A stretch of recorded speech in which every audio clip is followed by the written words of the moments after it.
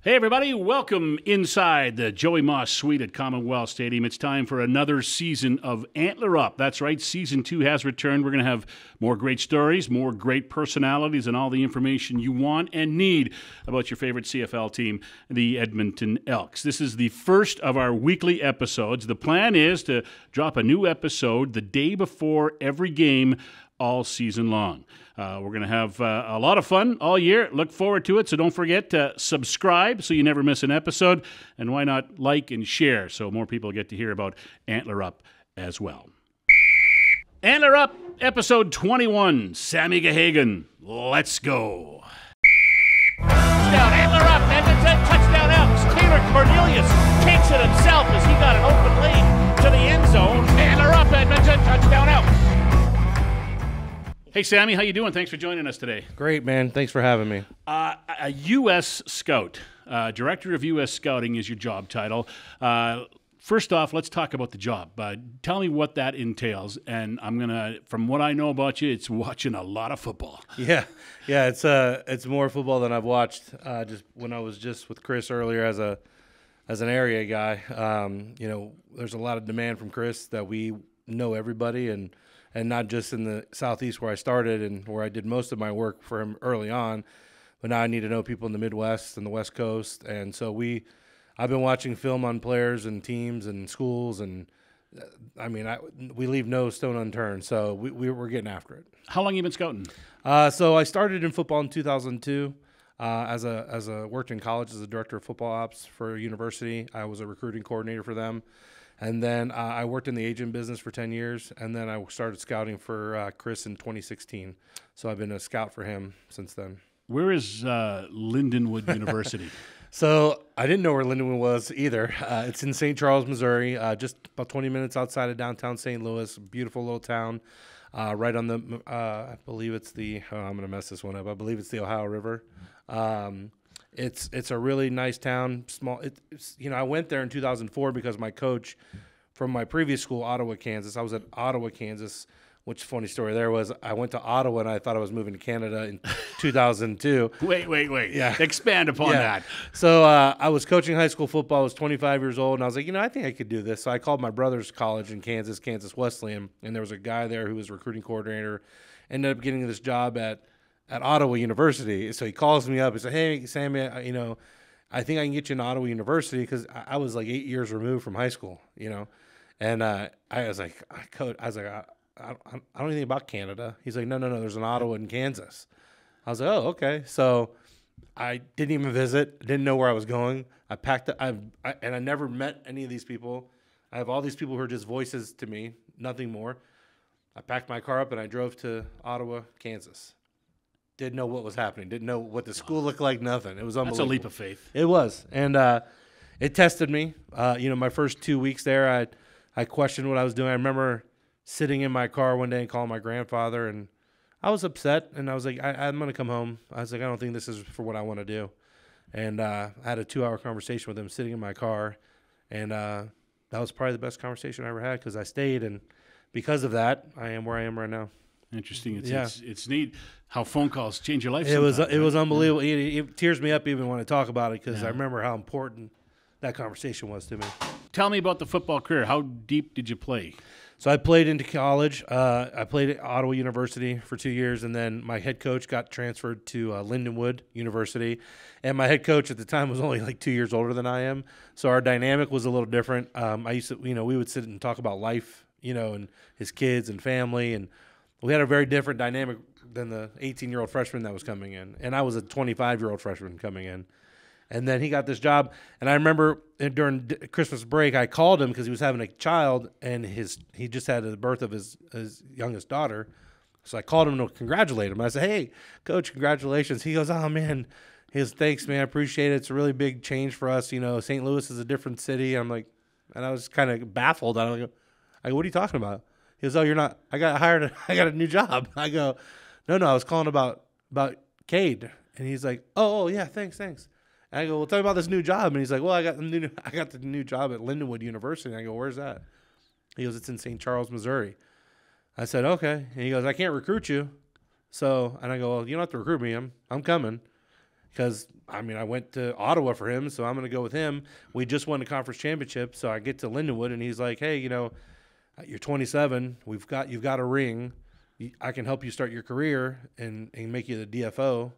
And that's what I did, and I was the youngest DFO in the country at the time, and also the only undergrad currently in school taking classes and DFO of a university. And DFO is Director of Football Director of Operations. Football. So that's you're running everything, right? Yeah, it was. And, I was in an office with another coach who I love dearly, Coach Craig Schuler, who's no longer with us, but he taught me a lot, and I learned a lot about the business of football and the operation of football rather than just being on the player side. I learned now how to run a team and how it operates with scholarshiping and recruiting, traveling. It was a lot, and I soaked it all in while I could, and, it was helpful. So I've hit kind of every gamut of the sport of football. I was in ops, I was an agent, and now I've been in scouting. So I've kind of run the gamut here. What position did you play? I played offensive line.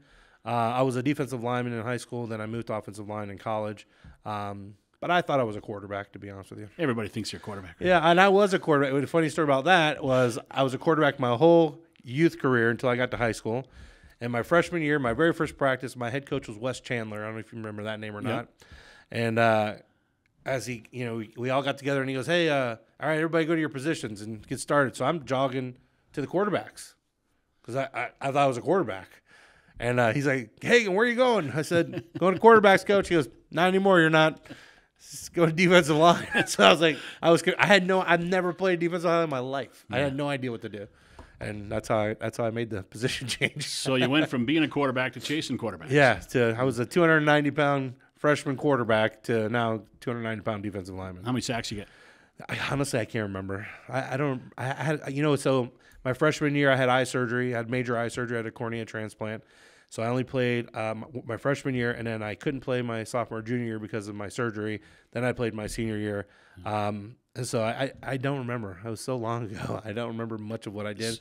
So you've been on the football path for a long time then, Yeah, right? yeah. My family is very sporty. My brother played college football in Kansas as well. He played semi-pro football, played arena football, and now works in television for NBC Olympics. And then we've got family members who are Major League Baseball umpires. And so we're pretty – I have a nephew who was the head women's hockey coach at Navy.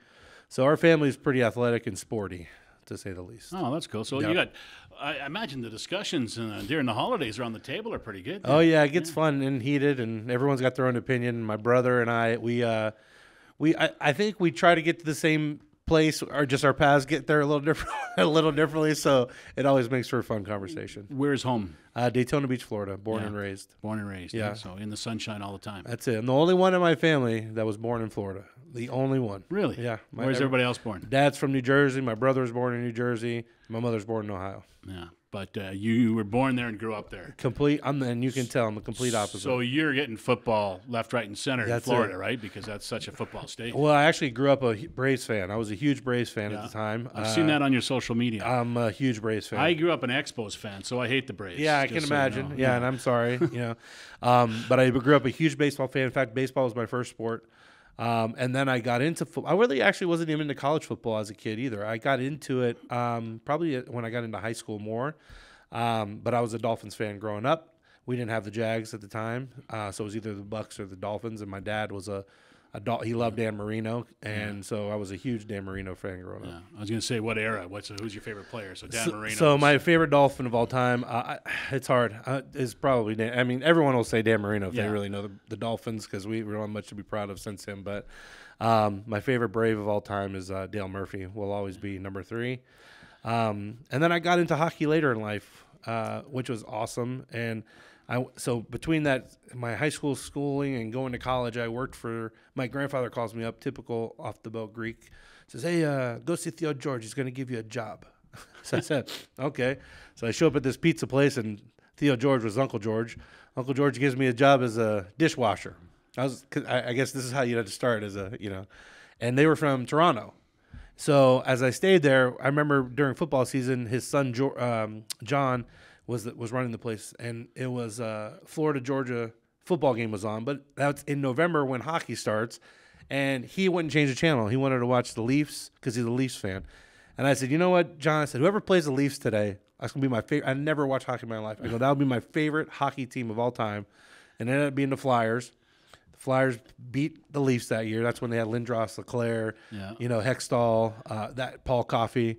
And I became a huge Flyers fan. And Simone Gagne is my favorite Flyer of all Really? time. And are you still a hockey fan now? You still watch a lot? I don't. I lost it somehow Yeah. in transition of working harder and more work coming in, where I couldn't just watch hockey all the time. And I've been to a lot of good games. I went to the Game 6 of the Leafs or the Flyers and Lightning Eastern Conference Finals in Tampa. It was awesome. Yeah. So I really enjoyed it. So, and now that I'm here working for a Canadian team, the last 2 years I've been up for camp, a Florida team has been in the playoffs, so I always say, "Oh man, I'm a Lightning fan," or "This year I'm a Panthers fan. We're going to win this thing," and I have no clues on the team. Yeah, as we tape this, we're waiting for the Stanley Cup final to start with the Florida Panthers and the Vegas Golden Knights. So Florida must be. I mean, that whole area, they must be like they're just blessed with sports right now. The Heat are in the NBA final. The baseball teams are pretty good. Yeah. The Rays are having a great year. They are. That's the Buccaneers won the Super Bowl just a few years ago. That's a blessed sports market right now down in Florida. I think people come, and I think good athletes come because we don't have a state tax there. Yeah. So they come, they want to be in Florida. They don't have to pay a state tax, and they can save a ton of money by playing in Florida, which I I hear think the weather's nice too. And my grandfather used to say, "This is paradise," because I used to say, "Let's move back to Ohio," and he's like, "No, this is paradise." He used to tell me. So, yeah, I'd say it's pretty cool to be there. Yeah, and now you're working for the Edmonton Elks. Yep. You come to Canada, and after you grew up in Florida in the warm weather, your goal as a professional now is to play in the coldest game possible, the Grey Cup game in November. Yeah, and it's crazy. It's I got here last year for the first time, and day one it snowed. So this year I was like, I'm coming prepared because it's going to be cold. So I have like maybe 2 pairs of shorts that I brought with me and all winter gear. And the day I get here, it's 80 degrees. And I was just like, I don't know what to do here. Like I threw my hands up like I didn't bring any. I have no short sleeve anything. I had to get everything from Dan in the equipment room. So it's been beautiful here. I can't complain about the weather in Edmonton. Yeah, the weather. Well, training camp weather is usually the best weather. Yeah. And there was a little iffy last year, but training camp weather is usually great. Usually get one day when we get 30 Celsius, which is about as hot as we get here. Yeah. So you've been blessed again this year. Great weather for training camp. No doubt. I want to talk a little bit about scouting and your philosophy, and I imagine that lines up with Chris Jones's philosophy as well. And I know you guys kind of, I don't know if you changed the philosophy, but just changed how you find guys this year, right? And you went to a lot of different places to find guys. I know Chris left here in October last year, and it took him a long time to drive home because he had about 50 stops on the way home at schools and stuff. How did that go? How did the plan go to find guys in different areas, whether it be Division III, Division II, or indoor football league or whatever? How do you feel it went? So last year, right towards the end of the season, where we kind of knew we were out of it at the point where we couldn't get into the playoffs, we kind of turned our attention to this year, knowing that we put together a pretty good base core of the team with what we did last year. We were pretty happy with the guys that we figured that this was the core of our team. Now we need to help them out. So Chris, Giroy, and myself, we basically took the whole country and divided it up by divisions. And I got my group of teams. Chris got his. Giroy got his. And Ben Meineker got his. Everyone kind of get a piece of the scouting last year. And so we went through and we watched every single player in every single division in every conference, every single one that was going to be a senior this year. So we went through and we just kind of ranked them, and we have a spreadsheet going of every single kid. We ranked them of what their status with us would be, whether we're a guy who we would put on the neg list, or a guy we would sign, or a guy we just thought was a workout guy, that kind of thing. And then right as the season ended, Chris is like, let put a plan together for me. I'm going to drive home, and I'm going to stop at every single school I can. And he stopped at about 40 schools from Edmonton to South Pittsburgh. And it was so beneficial for all of us because, I'd have to call and build relationships with a lot of these schools that, I never went into before.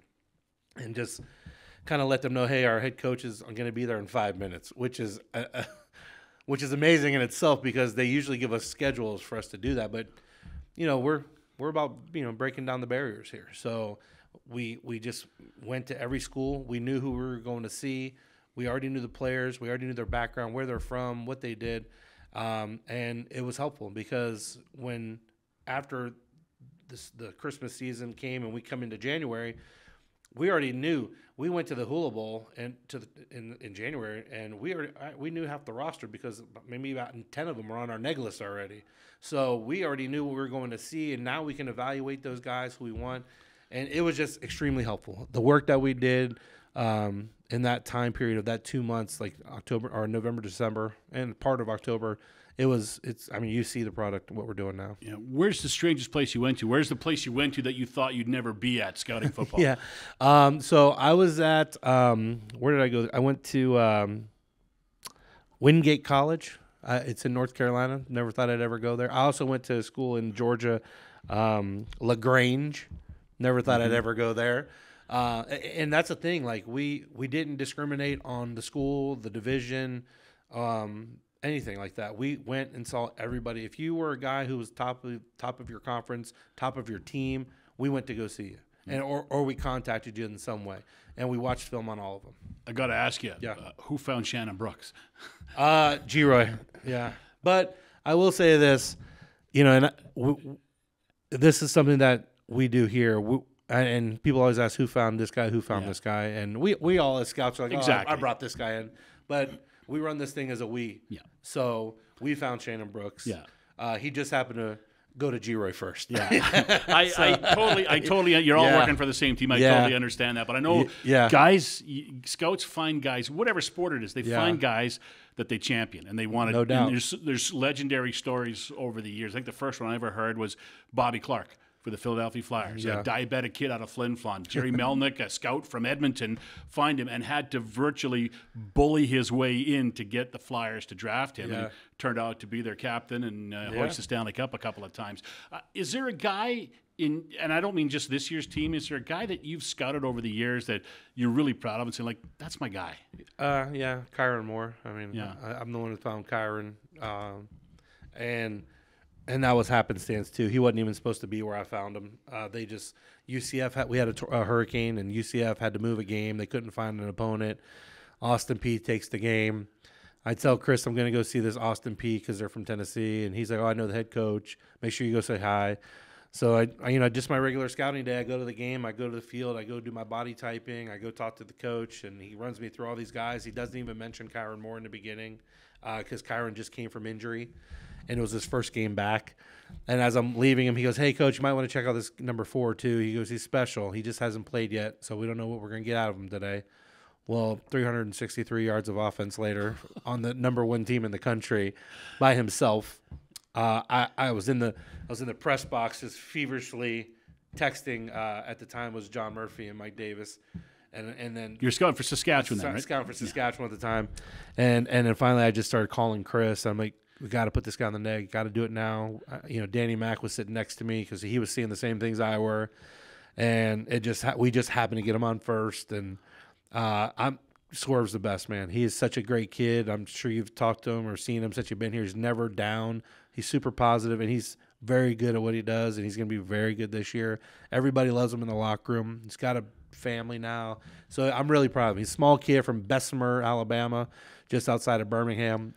Just great kid all around. It's cool. It's neat, those stories. You talk about Danny Mack sitting beside you. Like, scouts don't play the game, but they still play a game, right? Oh, yeah. And you're looking for guys, and you're not giving anybody any information, and you're trying to get him on the neg list before he does. And that's kind of a cool angle. It is. Him and I share the booth together all the time because he's from Florida as well. Mm-hmm. So we actually are the only two that see each other. We don't see any other teams typically. So him and I are in a lot of press boxes together. We see a lot of the same things together, and him and I are in a constant battle. Now his advantage over me is he can neg people right from his phone. Yeah, I have a channel to go through. I still have to go to G-Roy, but G-Roy is super quick. If he has his phone and he gets it right away, we'll do it. But Danny Danny and I we have a great time. We're good friends, and him and I, like you said, in our league, protecting a player is like the most important thing we can do. And him and I battle about that all the time. So. I want to go back to something you said, body typing. Yeah. What is that? So body typing is, so when you get a roster, it always says the guy's 6'3", 230 pounds, and you walk onto the field, and you walk up to the guy who's the same height as you, which is now 6 foot or 5'11" and 140 pounds. So when you go on body type of player, I basically go down there, and when I get to the stadium, we go through the roster prior to the stadium. I'll have the sheet of who we're going to go take a look at, and we'll know just based on their height and weight if that's a guy that fits the positions that we want. And if they are, then I go to see how long they are, how they bend, how big their hands are, how their lower half works, how big their thighs are, if they're an offensive lineman, what their anchor looks like. And that kind of gives us an idea of what we're getting as far as, length and width and kind of bend that we need to look at with these guys. And Chris, from what I understand, is very particular. He wants his DBs to look like this. He wants his linebackers to look like that. And he wants his O-linemen to look like that. Yeah, extremely particular. And, just being with him, I've known Chris for 20 years, and I've been giving him players as an agent for the first 15 of or 14 of them and working for him for the last 6 or 7. And you just know what he wants, and it has to. He has one of his coaches told him one time, I think it was Bill Parcells actually told him, if you're going to be 6 foot at corner, then you need to be 6 foot at corner, no exceptions. So that's the way we live by the rule. And if he wants a 6 foot corner and above, that's all we're looking for, 6 foot and above. So. And it's been successful because he's got a pretty good track record. Yeah, there's no doubt. He's a guru when it comes to, especially in the secondary. That's like his main defensive line and secondary are his two main positions where he's the. I measure all DBs and especially cornerbacks via Chris Jones with Patrick Watkins. Yes, because that's one of the first guys he brought in here in 2014 when he signed as coach of the of the Double E then, and Patrick Watkins was one of the first, and he's a great player, big and tall and rangy, and he's athletic, and that's what he wants there. Yeah, Pat Watkins was about 6'4", and he was from here he could probably touch the other side of the stadium from here. He was so long, and the thing about Pat Watkins wasn't he was fast, but he wasn't overly fast, but he could be a little less fast than the guys that he typically wants because his length and his reach was so long, he could be 2 yards behind a guy and just reach up and he's right there with him. So his hand gets there faster than his body does. Yeah, he was definitely one of those one of those guys you look at and you're like, wow. You've been working with Chris since 2016 in Saskatchewan. Yeah. How did you guys meet? So Chris and my brother are actually good buddies before I met through the agent work, and we were doing the agent business. And then I introduced Chris. So Chris would come down to Florida and do workouts, and I would just meet him through there, and we kind of took a liking to each other. I think, Chris being a smaller guy likes bigger guys around him, so I think he kind of gravitated towards me a little bit, kind of like Robin Big from the MTV show. Yeah. And so we just kind of, him and I just have great similar personalities, and I understand what my position is with him, and when it's Chris and when it's coach, so we have a really good dynamic in that regard. You ever stumped him with a player? Told him somebody he didn't know about, or didn't know his 40 time, or didn't know his how high he jumped? He'll never admit that he doesn't know a guy. But no, I don't think I offhand I can't think of one that I was like, hey, this guy, and he's like, no. And he probably doesn't know, but he'll never let you know. He's never going to tell me he didn't know who that guy was. But you've talked to him. This guy is the most he's got so much RAM in his brain. There's so much room for information that when it comes to football and it comes to football players, where they're from, what they ran, what they jumped, what school, where he transferred from, what his daddy did for a living, he's got it all stored. I mean, the RAM in his brain is unbelievable. Yeah. And he's the smartest guy in football I've ever talked to. Yeah, indeed. There's a lot up there. There's no doubt about that. As we talk, we're just coming near the end of training camp. Elks will open up the regular season June 11th against the Saskatchewan Roughriders. You can head to goelks.com for ticket information and Ticketmaster as well. You get those guaranteed win tickets as well, which are still out there. Big night coming up on opening night. Tell me about training camp for you. How have you enjoyed it, and has it worked out the way you'd hoped it had worked out? I know for me, Shannon Brooks he's the diamond in the rough from training camp. He's the guy, the numbers are there to tell you 144 yards rushing in 2 games, not playing whole games either. He's been the guy. But how have you enjoyed camp, and how's it worked out for you? So the thing about camp for us in personnel is it's a symphony. You go out and find every part of the orchestra, the trumpets, the violins, the oboes, the basses, the cellos, the flutes, the horns, and then you come and you watch Chris conduct and see how it plays out, because we spend all this time researching and putting together this symphony, and we wait for Chris to conduct and play the music. And that's what we do here.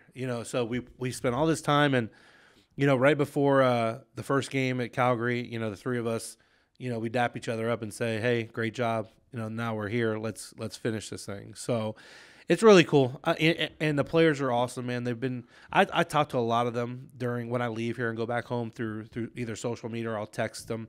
Last year with Taylor, I texted Taylor every game, before every game, just to say, "Hey, we believe in you.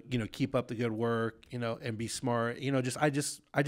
These guys are really, really cool, and it's a really cool experience for me, because I'm only here for a short period of time, and I try to soak it all in. Get to see all the faces, and then I'm gone for the rest of the year. Must be kind of neat, because you see the end product. You do so much work getting these guys here. It must be neat to be here for camp, and then even I know you're staying for at least the first game. Yep. It must be neat to kind of just see the end game of your hard work. Yeah, and we have a few more days left in camp, so the roster's not fully done, but it's about 95% of the way.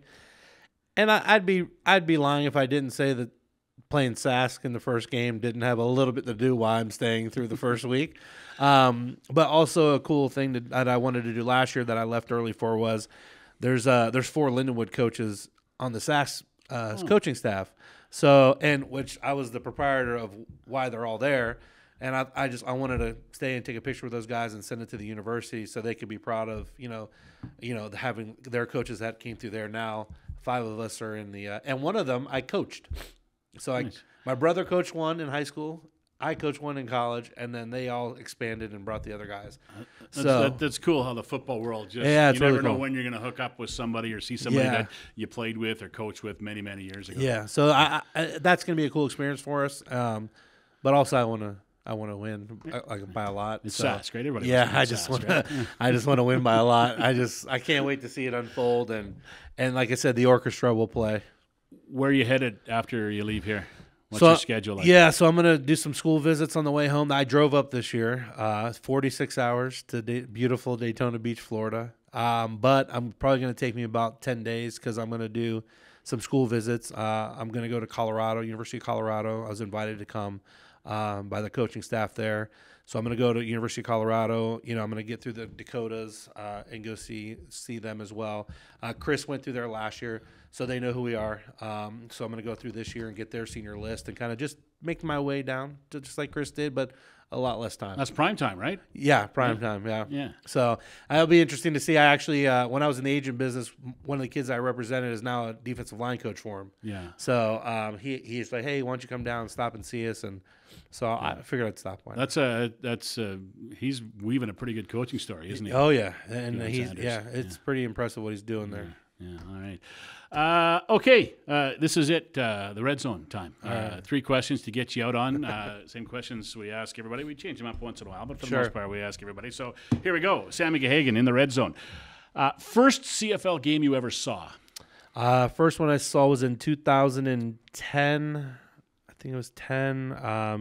I watched Toronto when Chris was in Toronto. I remember EJ Qualley fielded a kickoff and punted it back during that game. And I didn't know what was happening. What is happening here? Yeah. That was, I can't remember which week it was, but that was the first one I watched. Yeah, it's just funny talking to so many guys who come up from the States and they don't know the rules. And yeah. It's like, why are we punting on third down? Or yes. Why is everyone off the line so much? It's interesting how it takes some guys a little while to just figure out the great nuances of this sport. Yeah, I remember that like it happened 30 seconds ago. I remember the kickoff. He caught the ball. He punted it back. And I was like, what just happened? I was amazed. All right, question number 2. Your best football memory. Playing, coaching, scouting, watching, anything. Oh, man. Oh, man, I got a lot of good memories. Player, coaching, watching, scouting. Jeez. Here's a good one. I went to go see my niece's senior night in Atlanta. She was a cheerleader, and my cousin was like, "Hey, there's a kicker here who's pretty good." I said, "Oh, okay, I'll go watch him." So I'm at a high school game, and I had a kicker named Sebastian Janikowski in my high school. So I've seen good kicking. And so I'm watching this kid kick, and he's booting the ball, and I'm just like, man, this kid's got a bomb on him. He's just strongest leg I'd seen on a high school kid in a long time, probably since Sebastian, actually. So after the game, I'm going to the restroom, and he's in the restroom next to me. And I said, hey, man, I want to let you know I think you're going to be a good kicker one day. Just keep up at it. That kid was Harrison Butker. Oh. And I had no idea it was Harrison Butker. Oh. And then he goes to Georgia Tech. I didn't even think twice about it. And then he gets drafted by the Chiefs, and it still didn't dawn on me that was the kid. My cousin always tells me, "Oh, you stalked the kid in the bathroom, remember?" And I'm like, at least I was good at what I had a good eye because I told him he was going to be pretty good. Yeah. So Harrison Butker, he turned out good. All right, third question: biggest name in your phone? Oh man, well, biggest name probably Vince Carter. That's pretty good. Yeah. Pretty good. Yeah. What's your relationship with him? We went to school together, middle school. Really? Yeah, we grew up together in Daytona. Air Canada. Yeah. So you got the basketball interest too, then? Yeah. Well, just when he was there, I hadn't watched a game since he retired either. So, that number might not work anymore. I just keep it in for the nostalgia. And to be honest, it might be Victor Cui. He might be my biggest name at this point. That might be the biggest name in my phone too. So I think he's my second billionaire in there. So he's good. You should have heard the names he's got in his phone. I heard them. Go back. Yeah, they're impressive. It's very impressive. I was really impressed with that list. I was getting there at one point, but not anymore. All right, Sammy Gahagan, thanks for your time. I really appreciate it. Tell me, between now and when we have you on Antler Up at the start of next season again, how many football games are you going to watch? Yeah. 1,000 probably, I would think. I mean, I'll watch every single game that the league has, our league plays. I'll watch probably I should have taken a picture of my office at home. I've got 5 screens going at one time with all games going on every Saturday and Sunday. Nice. So, yeah, you figure 10 a weekend for probably 1,000, I'd say. Watch 1,000 games and shaking a lot of trees and That's looking it. under a lot of rocks. Yeah, and then I'll be that's not counting the schools I'll be visiting during that time too. So great stuff. Sammy, appreciate your time today. Thank you so much for having me. All right, that is episode 1 for season 2 of Antler Up. Overall, episode 21. Don't forget to like. Don't forget to share. Don't forget to just be here every week because we're going to drop, as I said, every week day before the game. We're going to drop a new episode. Looking forward to another season of Antler Up. Touchdown, Antler Up, Edmonton, touchdown Elks. Taylor Cornelius takes it himself as he got an open lane to the end zone. Antler Up, Edmonton, touchdown Elks.